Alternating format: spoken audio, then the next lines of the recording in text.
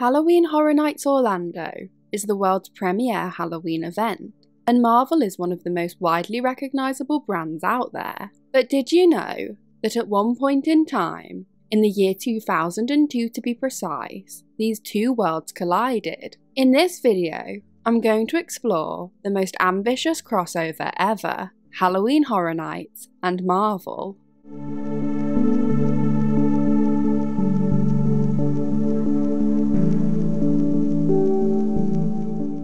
Universal Orlando's second theme park, Islands of Adventure, opened in 1999. Upon opening, the park featured 6 islands, referring to the park's 6 different themed areas. One of these areas is Marvel Superhero Island. The island is home to 4 attractions: The Incredible Hulk, The Amazing Adventures of Spider-Man, Doctor Doom's Fearfall, and Storm Force Acceleration, which did not open until 2000. This area was originally intended to be DC Superhero Land, but Universal's deal with DC Comics ultimately fell through when Six Flags obtained the full license to DC Comics after being bought by Time Warner. This led Universal to negotiate instead with Marvel for the theme park rights to their characters, and both companies signed an agreement on March 22nd, 1994. This contract stipulated that Universal could construct a complex of attractions, stores, and food venues heavily themed around the Marvel properties under the Marvel Universe banner at the second gate. Even now, following the Walt Disney Company's acquisition of Marvel Entertainment in 2009, this agreement remains indefinitely in place, unless Universal decides to close the Marvel Universe area, stop making payments for property usage, or Marvel opts out of the contract, providing that they give a reasonable explanation that Universal is mishandling the usage of their property. Hence, Marvel Superhero Island has remained at Islands of Adventure for the park's entire lifespan, but their relationship with Universal hasn't been perfect. In fact, in 2002, a little problem did arise. Halloween Horror Nights began in 1991 at Universal Studios, Florida. It came back every Halloween season and grew in size each year. In 2002, a big change occurred when it was decided that the event would be moved to Universal's newest park, Islands of Adventure. Due to the global situation in 2001, the entire US tourism industry suffered greatly. Halloween Horror Nights was no exception to this, and saw a sharp decline in attendance. Both of Universal's parks suffered, but this was seen as particularly bad for Islands of Adventure, as the park had not met its opening expectations. In order to try to regain success, promotion for the following year's Halloween Horror Nights event started early in April. Much of this promotion revolved around the event's new location. Islands of Adventure had been built to be a park that offered thrills in the form of thrill rides, so it made perfect sense that this park should house Universal's most thrilling event, Halloween Horror Nights. This huge change was seen as a risky move for this already well-established event, but Universal nonetheless went ahead with this. They hoped that hosting Halloween Horror Nights at Islands of Adventure would bring a new wave of people to their latest park. During the event, Islands of Adventure's rides and attractions were open for guests, complementing the Halloween offerings and showcasing what the park had to offer. For this new location, Halloween Horror Nights decided they needed a brand new icon. Their first idea, Cindy, was scrapped right before the event started due to a spike in child abduction cases in the USA. As Cindy was a young girl character, Universal decided that her presence just wouldn't be right. They worked hard to come up with a replacement who could similarly provide an overarching story to immerse guests in that year's event. It was decided to make her newly imagined mortician father, the caretaker, the new icon. The new story went that the caretaker, Albert Kane, was a former surgeon who was the current caretaker of a funeral home. he became interested in the workings of the human body and mind and went on to do obscene experiments on both the living and the dead. In retaliation, a mob burned down his home, but he fled the scene through tunnels below. Once escaped, he arrived at Islands of Adventure and infected the islands with his darkness and created his own servants. Some of these servants just so happened to be taken from Marvel Comics. I guess the caretaker was a pretty big Marvel fan. Who'd have guessed it? Unlike Universal Studios, where most of the park is themed to look like rather easily disguisable city streets, Islands of Adventure is a fantasy-based park with high levels of theming. This meant Universal had to get creative in order to come up with scare zones that would mesh well within their respective islands. Port of Entry became Port of Evil. Toon Lagoon was home to the cartoonish Treeks and Foons. Jurassic Park became overrun not just by dinosaurs, but also cannibals and weird mutations in JP Extinction.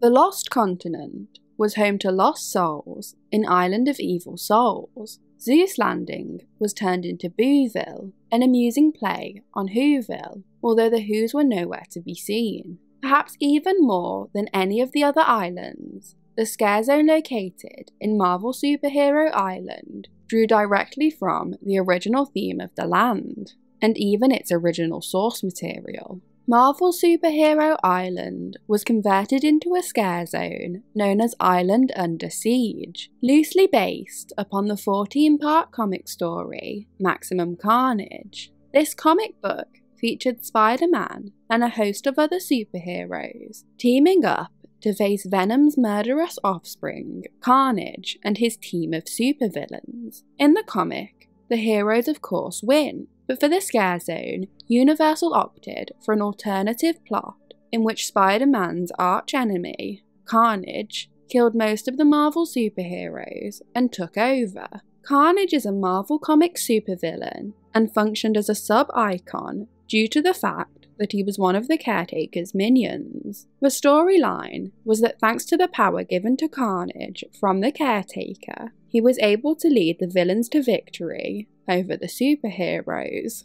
As a result of this, criminal gangs filled the streets and law and order had completely broken down, making way for total and utter chaos. The scare zone was originally going to be called Marvel City Under Siege, and was going to mainly focus on Carnage. There was also planned to be snipers on top of rooftops, with super soakers and bungee scare actors. Both were removed in development, and the scare zone was renamed to just Island Under Siege, following the icon change. Carnage remained the prominent figure of the scare zone as the leader of all the villains, but other villains did roam and could be seen just as much as Carnage. The scare zone was full of signs of the villain's takeover, with crashed cars, and allegedly, Thor's hammer was in a crater on the ground, Captain America's blood-stained shield was hung up on Doom Tower, Spider-Man's webbing was everywhere, and Iron Man's helmet was there, stolen by a petty thief. Villains, including Crossbones, Mephisto, Kraven the Hunter, and the Wrecking Crew, roamed the streets with Carnage. There were also blood-covered policemen failing to control the mess. There were huge stages constructed by the villains for themselves to stand on, which would shoot fire into the air. Scare actors on top of buildings would shoot flamethrowers whilst others would shoot water at the guests down below. There were allegedly also a few dead superheroes scattered throughout the streets to show the destruction. In the original concept for the scare zone, the rides were also taken over by the villains. The Green Goblin was planned to take over the Incredible Hulk coaster, claiming to have gotten rid of all the safety restraints, adding toxic waste into the lake, and causing a heavy fog to roll out onto the streets. Magneto was going to take over Storm Force Acceleration, enhancing it with strobes, heavy metal music, and his voice playing over the speakers. Dr. Doom's Fearfall was also going to have added screams of torture. Unfortunately, none of these theming changes happened, which is a shame, because it would have been such a cool feature. In addition to this scare zone, there was also a house called Maximum Carnage, named after the comic series mentioned earlier. In this house, guests had to explore through Carnage's hideout, containing all his henchmen and the bloody remains of several superheroes. This house expanded upon the same story as was told in the scare zone. Back when Cindy was originally going to be the icon for the event in 2002, this house was planned to be located in the large extended queue for the Stormforce Acceleration ride. However, after the icon changed from Cindy to the Caretaker, the house location also changed. Instead, Universal decided to build a permanent warehouse specifically to hold this haunted house. This was located behind Dr. Doom's Fearfall. The warehouse would later be renamed the Carnage Warehouse, named after this haunted house, and would go on to be the location of 2 other houses. Other than the house location, the house concept mostly remained the same throughout the icon change. The entrance to this house was located to the right of the Incredible Hulk coaster entrance. In the queue, guests would see a large sign featuring the house logo before reaching the house facade, which was the entrance to Carnage's lair. Marvel villains, including Venom, Zorn, Scream, Toad, Electro, the Red Skull's henchmen, Vermin, and Mephisto, appeared throughout the house, attempting to slaughter guests. In one room, there were multiple lasers pointing at guests, representing the villains using the guests as target practice. Then there was a scare actor behind a chain-link fence, holding a pneumatic device that would make a loud noise, especially when used up against a wall. Next, Halloween Horror Nights' iconic revolving tunnel appeared, with holes inside of it, with light shining through. Following this, there was a room with a waterfall behind a chain-link fence, and another with a scare actor jumping out from the inside of a cage. The house concluded with a nuclear reactor, fit with flashing lights and loud sirens. There were also green lights and barrels labelled gamma radiation, a reference of course to the Incredible Hulk. There was a scare actor behind these, a scare actor with a gas mask, and another one above. Guests exited into a junkyard with chain-link fences and a toll booth. The Punisher, formerly an extremist vigilante, waging in a one-man war on criminals, was at the exit to the house, holding a flamethrower. According to the story, he became infected with Albert Kane's darkness and joined the Caretaker and Carnage to help burn as many people alive as he could. Some say that Carnage also appeared at the end of the house upon a raised platform. Plus, both Captain America and Wolverine are said to have been suspended above guests in the house mounted between columns and covered in blood. Unfortunately, there is no confirmation of this. After the event concluded, Marvel complained to Universal about their presence at Halloween Horror Nights. They were not happy with being used in such a horror-oriented event, as they feared the effect this would have on their brand. They feared that if children came to the event and saw all their favourite superheroes depicted as dead, they would stop buying Marvel comics, as they would think that these heroes were really dead.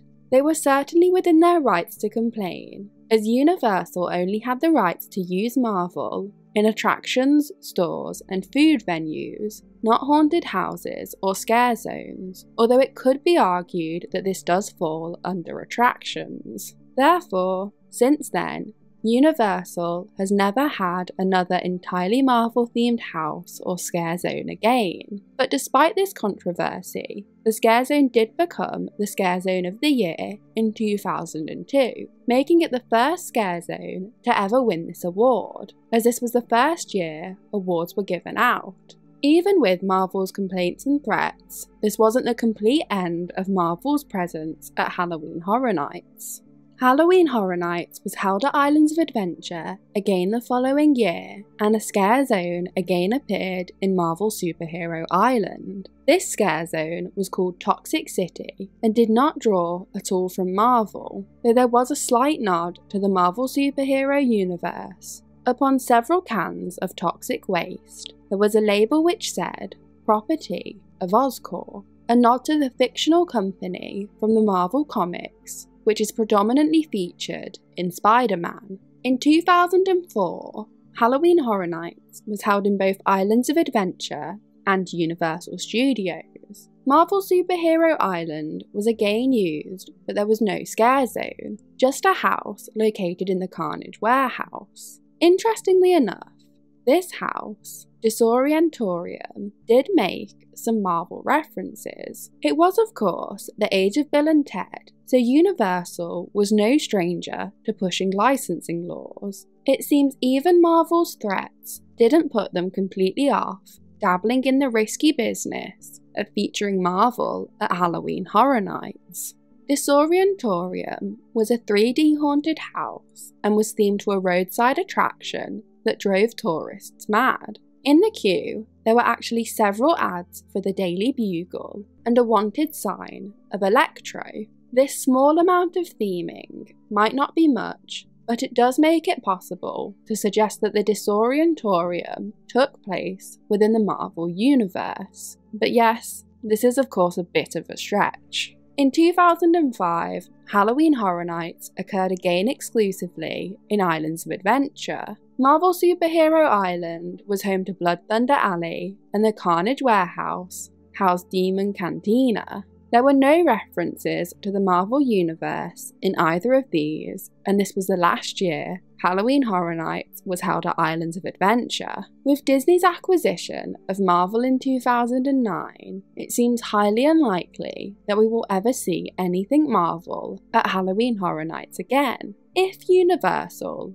or even another company, could utilise Marvel within a haunt event, what would you most like to see? We never know.